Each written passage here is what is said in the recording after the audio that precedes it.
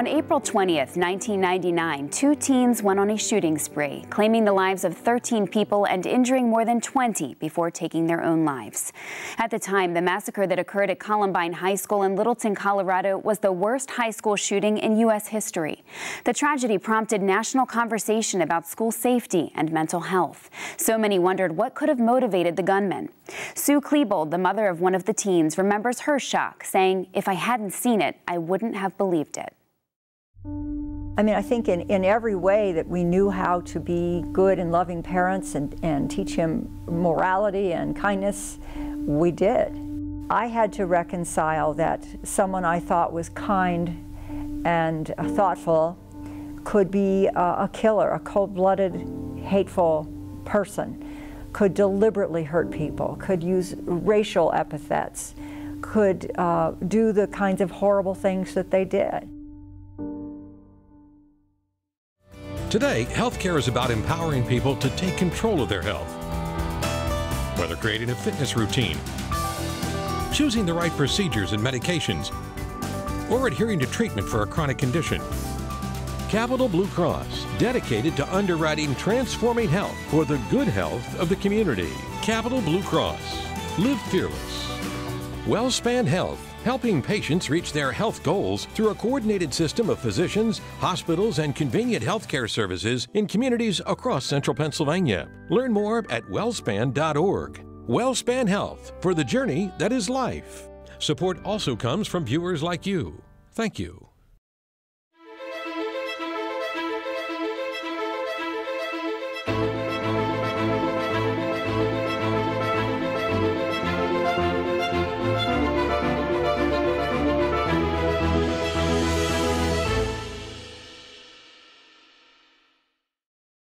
Hello and welcome to Transforming Health, Mental Health and Schools. I'm Kira McGuire.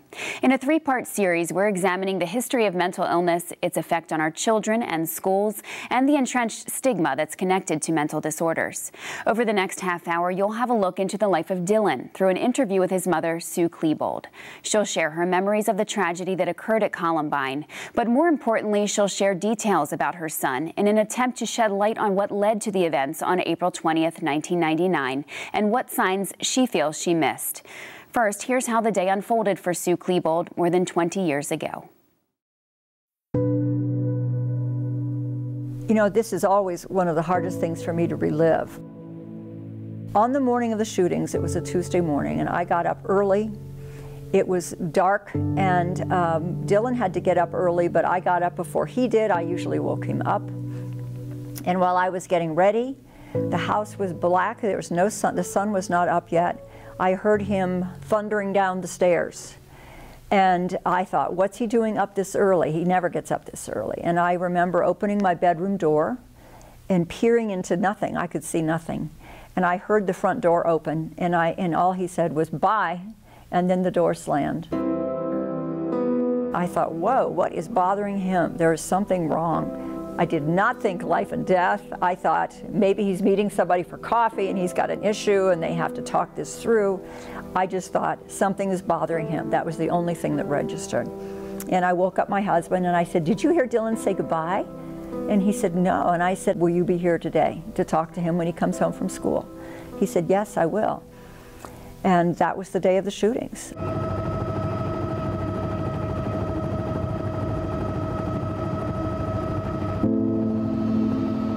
I got a call at work on my message machine at about noon. I was getting ready to go off campus for a meeting. And it was my husband's voice. And he sounded horrible, and I could tell by the tone of his voice that something had happened to one of our children. And he was nearly hysterical and said, "There's a shooting at school. They think Dylan may be one of the shooters." And that began hell for years and years. Sue Klebold receives many questions and letters from parents. One that came to her from the parent of a Columbine victim asked, "How in the world could you not have seen that your son was that hateful and troubled?" In an effort to answer questions like these for herself and others, Sue shares her memories of Dylan growing up and in the days before Columbine. He was a darling child, you know, thick blonde hair and blue eyes, and he was very bright and precocious and loving. He had a lot of concentration. He loved anything that required structure and sort of mathematical linear thinking. He was a Lego maniac. He loved Legos. His whole room was filled with Legos. We had a bunk bed, and we took the lower mattress off and put a board down so he could have this whole Lego city. A little bit, when he got a little older, he loved origami, and he could just memorize multiple folds, really complicated things, you know, with 75 folds, and he would do them once or twice, and then he'd have them memorized. We were pretty child-focused parents. Every decision we made was based on what would be best for our kids. And we never really had any indication that he had any kind of problem. He'd never had any diagnosis. He'd never had any reports from any teachers that he had any unusual struggles as a child. So, you know, he had a pretty glorious childhood, and he made me feel like a very good mom. From what I can tell, we were just about as typical a family as there could be. When he was in 6th grade, I noticed that he was becoming very self-conscious and more shy.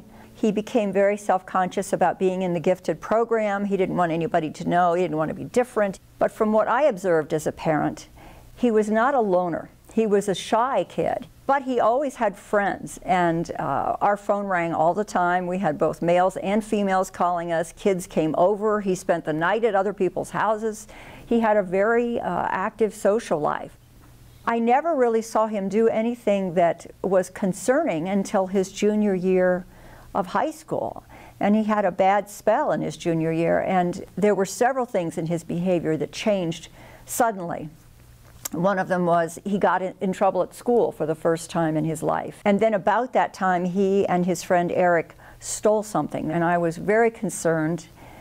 But I didn't realize then, as I do now, that sudden changes in behavior can be markers for something going very wrong in someone's thinking.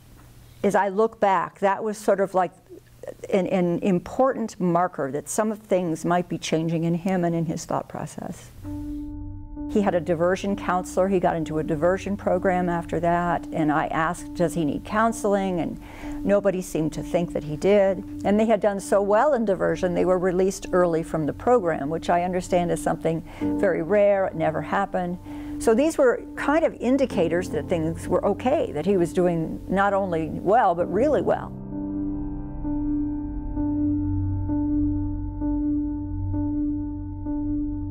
I saw no indication that Dylan was at the end of his life, that he was thinking of hurting people. All I was seeing was life is great, you know, he's got his life on track, this is wonderful. Dylan was a graduating senior, and he had been accepted at that point at 4 colleges, including the university of his choice, which was the University of Arizona. And a few weeks before that date, we had gone to a teacher conference, and the teacher had mentioned to us that Dylan had written a paper that was dark and disturbing. Now, we did not see the paper. She didn't have it with her when she mentioned it. And I remember my husband asking her if this was something we should be concerned about. And she said, I don't know. I'll ask the school psychologist. And she did. And I said, and you'll contact us if you think there's something that we need to do or be. And she said, yes, I will. I never heard anything. Years later, I did talk to the psychologist, and he said Columbine had never happened. We had no idea that a paper like this might have been indicative of some kind of a really severe state of mind. The weekend before the shootings, Dylan went to a prom with a date and with his friends. So that weekend he was running around, getting a tux and getting a corsage. They went in a limo. There were 6 couples. They went out for dinner. And I talked to him when he came home that night. And he said he had a great time. He had the best time of his life. And it just seemed that he seemed happy. Everything seemed okay to me. And then that weekend, he picked out a dorm room for college. He measured the square footage to get the biggest room. I remember we wrote a check and we mailed it in on that weekend. And on that weekend, my husband said, Dylan's voice seems a little higher than usual. The pitch of it is higher. he said, he does that when he's stressed. He said, do you think something's bothering him? And I said, I don't know. I said, he's graduating, he's going to college, he's going to prom. Probably there are things that are stressing him out.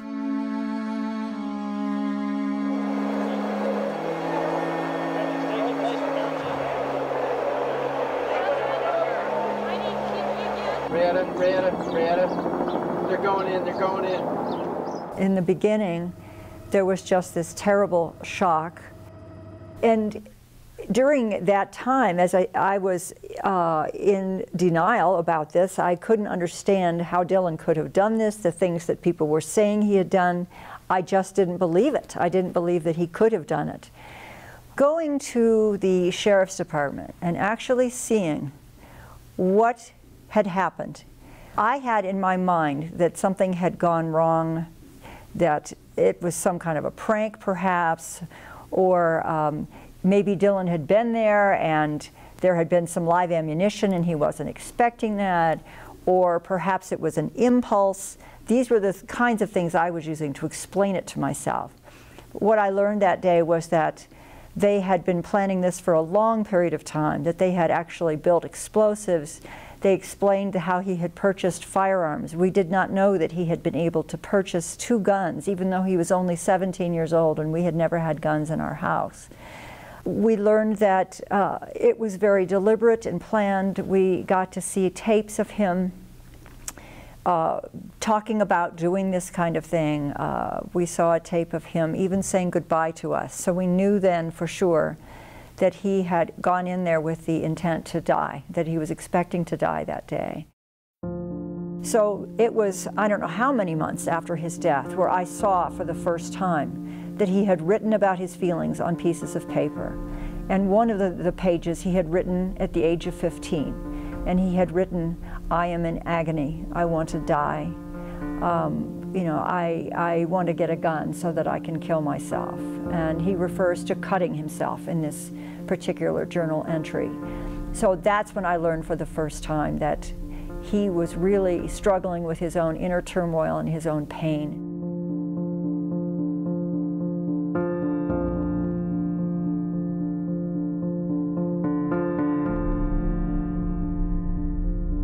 The experts who have reviewed the writings that he left behind have said that it is likely that he was experiencing depression. Bullying is a factor and was a factor in Dylan's life. But we have to be very careful when we talk about simple explanations for complex things. Things such as suicide and murder-suicide do not have easy answers. So if we say something like bullying causes suicide or breaking up with your girlfriend causes suicide, that's a misunderstanding. Those things can be triggering factors. They are interacting with all the other factors that are already there. And yes, I believe that bullying was the thing that drove Dylan and Eric to this tight, rage-filled association. They had experienced incidents at school, and those kinds of incidents are common in many schools, and it's not that Columbine was so different from other schools. But there were certainly documented stories where they were, you know, shoved around, ketchup squirted on them, knocked down in the hallways, had garbage thrown on them in front of the school.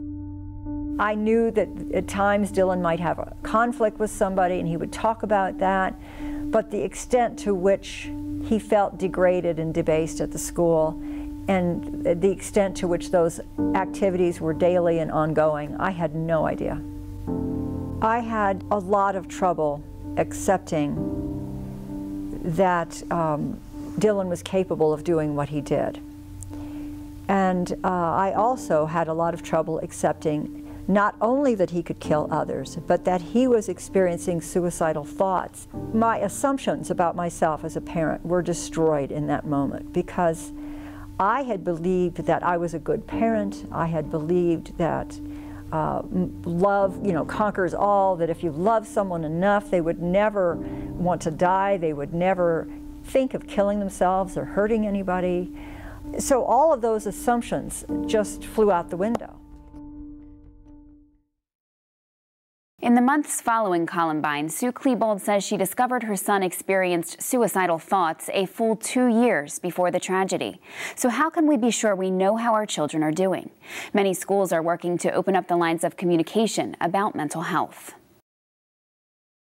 This is one of the things I want to share with parents today, and that is what you see may not be the reality. Those we love work awfully hard to hide from us when they are falling apart. They're afraid we're going to make it worse, we're going to get involved with the school, we're going to do something to make their lives more difficult.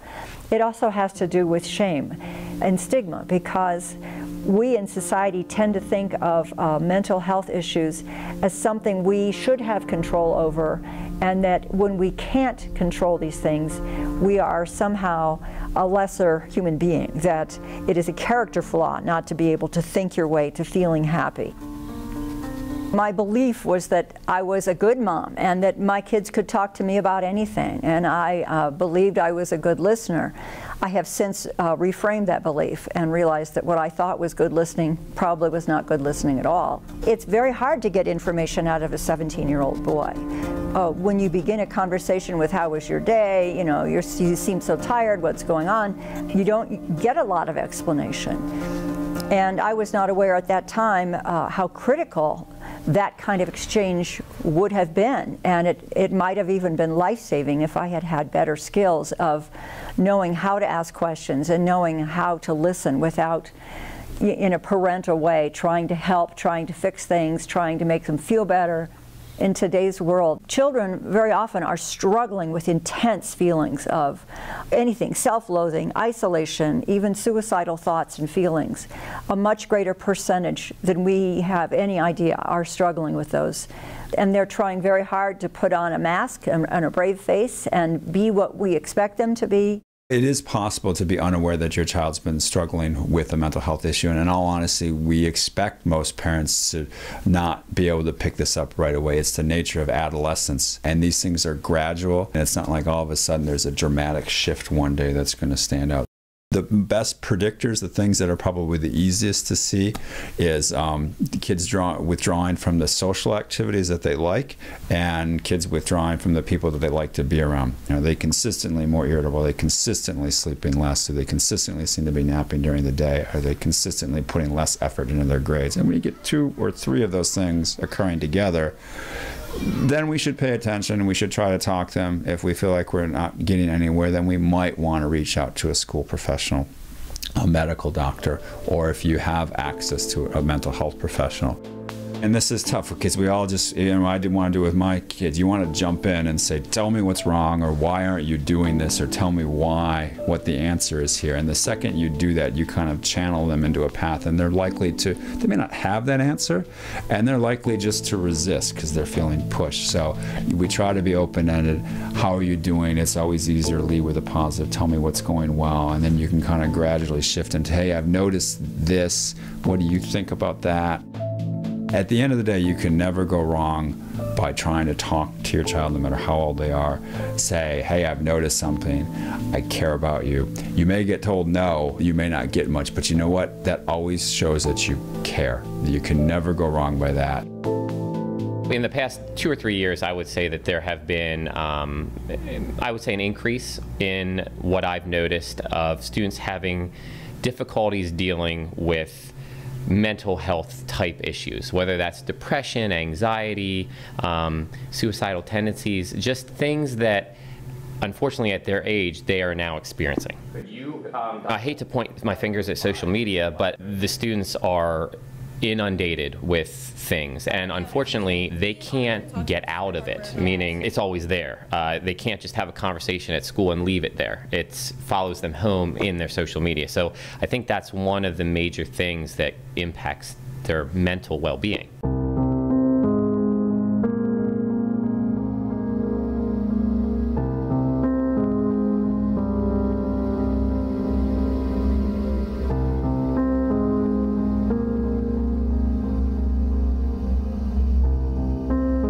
One thing I noticed like the past month is during cafeteria, during lunchtime, all the people are on their phones and they're rarely talking to their friends at the table, and all you see is just a whole bunch of kids sitting at the table with their phones. Cyberbullying is a huge deal today. Because there's so much negativity around, because if you don't dress the way other people dress, you get bullied for it. If your hair doesn't look the way other people's hair looks, you get bullied. It's hard.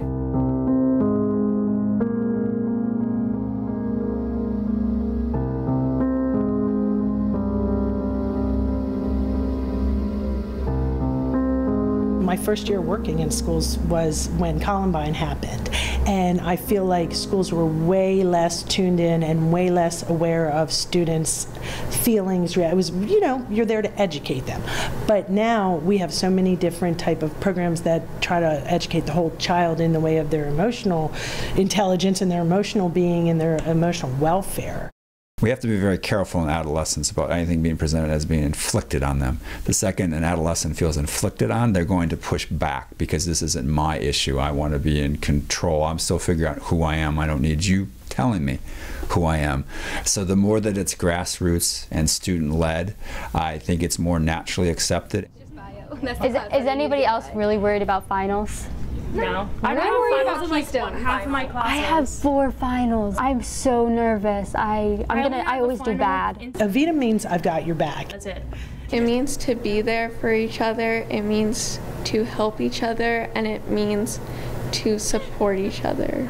And it just has really kind of spread, and just getting out there and showing people that you don't have to be alone. I know we were talking about some of those like stress management kind of things, like when we did that 60 seconds of silence. I liked that. Did you like that? Yeah, I was really frustrated that day. Like, We should start every day. Yeah. That's a great idea.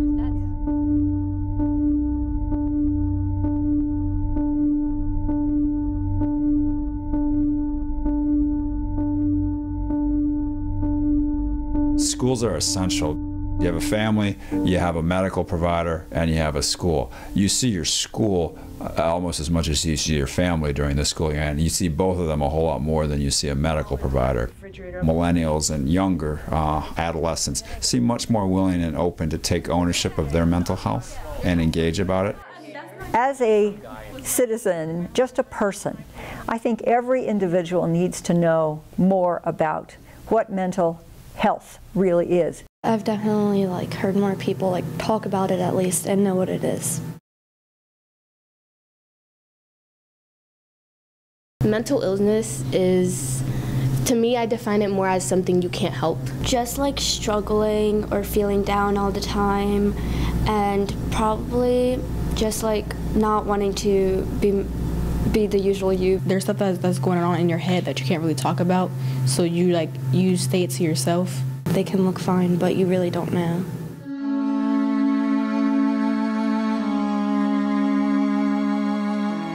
The interest in these things, the connection to these things, tells us just how many disenfranchised people there are out there. I have received letters from all over the world from people, both kids and adults, who are recalling experiences in their own growing up years, experiences where they were bullied or mistreated or misunderstood. They identify with the alienation, they identify with feeling that life is not worth living, that it's hopeless, and far too many people are feeling that way, whether or not they actually take part in any kind of a violent act toward themselves or someone else. There are a lot of people who need help. Every step along the way, I was learning that my story might be helpful to someone else. Someone might parent differently because of what happened to Dylan. I would get feedback from people that because of my story, they looked a little deeper into their kids' lives. I cannot get away from this one wish that I have, and that is, if I would ever see Dylan again, my strongest impulse is to ask him to forgive me, because for some reason I wasn't the person that he felt that he could talk to and trust. And I would ask his forgiveness for that. And I would also want to tell him that for 20 years since his death. I've been trying to make that up to him by doing the work that I do. I'd like to thank all of our guests for being so open with their experiences, and you for joining us for this important conversation. If you or someone you know is in need of help, contact the National Suicide Prevention Lifeline at 1-800-273-8255. Please join us next time as we continue to share stories and transform health. I'm Kira McGuire. Thanks for watching. Today, healthcare is about empowering people to take control of their health. Whether creating a fitness routine, choosing the right procedures and medications, or adhering to treatment for a chronic condition. Capital Blue Cross, dedicated to underwriting transforming health for the good health of the community. Capital Blue Cross. Live fearless. WellSpan Health, helping patients reach their health goals through a coordinated system of physicians, hospitals, and convenient healthcare services in communities across central Pennsylvania. Learn more at wellspan.org. WellSpan Health, for the journey that is life.